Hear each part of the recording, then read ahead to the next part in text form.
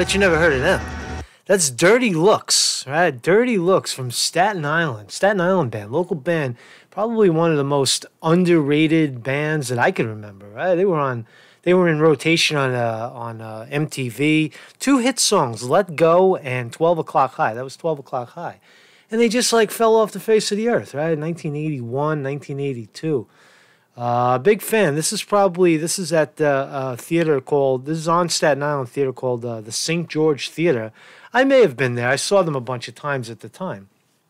And the bass player, Marco Sin, dead at like a young age, drug addiction. That's what causes it. That's what causes these people to rise up with great talent and then just crumble away, like kind of disintegrate, So let's talk about this fake journalist. Let's talk about this guy. I'm calling him a fake journalist.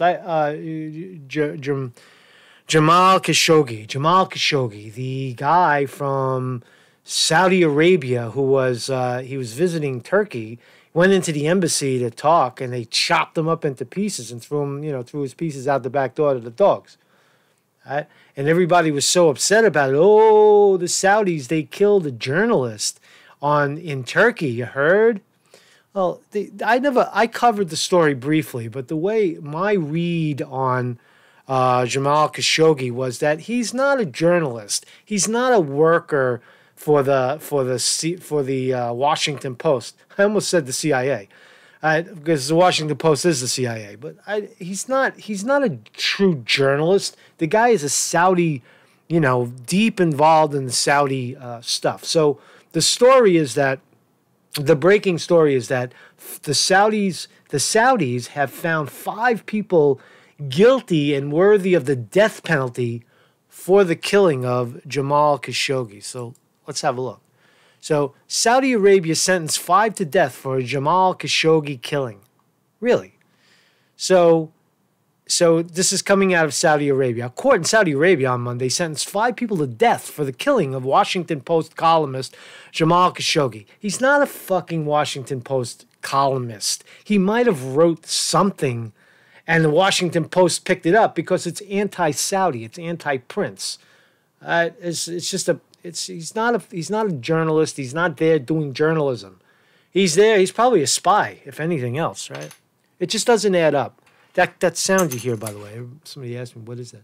It's a guitar pick, man. It's my lucky guitar pick. See that? That's a guitar pick, a $1 guitar pick, by the way. It's I don't know. They're handmade. They're hand blown. Dunlap makes them, and it has the thing. It has the thing where you could see it's so your finger doesn't slide. It's a fucking great musical instrument, man. I love this pick. So I have a bunch of them, by the way. Saudi's state-run TV channel reported that 3 others were also sentenced to prison. All can appeal the verdict. Now, will we see 5 people die for Khashoggi's death? I don't know about that.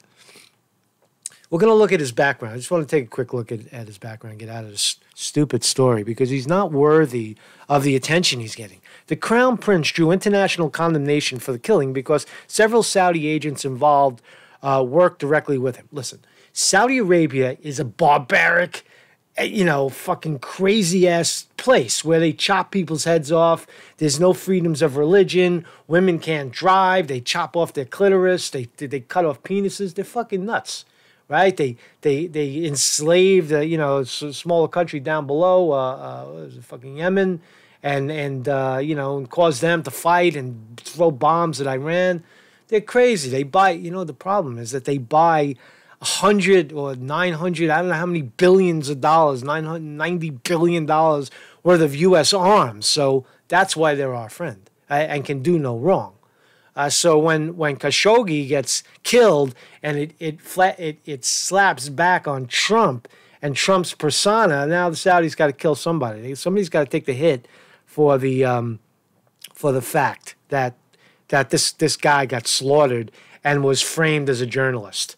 Because he's not a journalist. He was up to something. We'll never find out what he was up to. But the Saudis are a barbaric place, and they took the law, their laws. He's I don't know if he's a Saudi guy, but he's on Saudi soil in Saudi Arabia, and they chopped him up, man. It's just so I mean, I know this is not a popular opinion. I'm taking it, you know, as someone who does journalism, I guess I should back him. But no, you can't be both. You can't be a spy and working for the Washington Post, CIA, and your whole background that we're going to look at in a second is Saudi shit, right?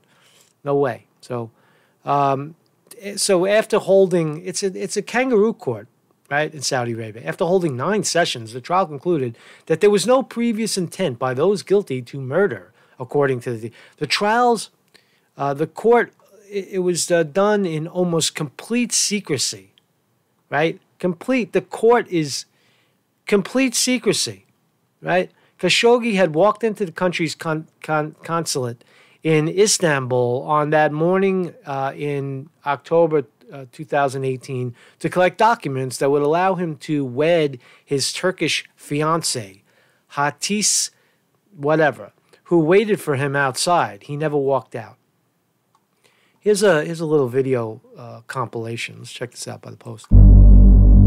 5 people have been sentenced to death in Saudi Arabia for killing Jamal Khashoggi, and I believe this is him. Security goes out, lets him in, and there he is, walking in. Surveillance footage captured Khashoggi entering the consulate on October, and in killing that shocked the world, he never walked out. Yeah, all right. People get killed all the time. 3 people just jumped off the bridge in fucking this month alone in Staten Island. Nobody's talking about that. Donald Trump condemned the killing, and his administration sanctioned 17 Saudis of being involved, though not the Crown Prince. Trump, however, has steadfastly resisted calls from members of his own party for a tougher response, and has defended maintaining good relations with Saudi Arabia, framing its importance as a major buyer of U.S. military equipment and weapons, and saying this creates American jobs. You fucking idiot. You fucking moron, Trump. How do you say that? That good jobs creates American jobs, building fucking bombs and guns that kill innocent people? You fucking moron. Ugh, guy, I hate that shit. Meanwhile, numerous critics of Saudi Prince remain imprisoned and face trial. So here's Khashoggi. I want you to hear this. Jamal Khashoggi was born in Medina in 1958. His grandfather, Khashoggi, was Turkish, married a Saudi woman. His grandfather, who was Turkish, married a Saudi woman who was personal physician to the king of Saudi Arabia. You see the ties. You see the connection. Khashoggi was the nephew of the high-profile Saudi Arabian arms dealer, fucking Adnan Khashoggi, known for his part in the Iran-Contra scandal, who was estimated to have a net worth of $4 billion in the early 80s. Khashoggi had claimed that his own grandfather was a Jewish descendant. Jamal Khashoggi was the first cousin of blah blah blah blah blah blah blah blah. You see that he's involved in the high-end, high-stakes game of arms dealing, and he gets whacked, and we should feel sorry for him and say, oh, the poor journalist. Fuck you. That's what I say, man. Fuck you, man, Khashoggi. Khashoggi, he's dead, right? So 5 people are going to swing. Will we ever see that? Will we ever see the heads of the 5 people that are going to swing for Khashoggi? I don't think so, but we're going to listen to 30 years.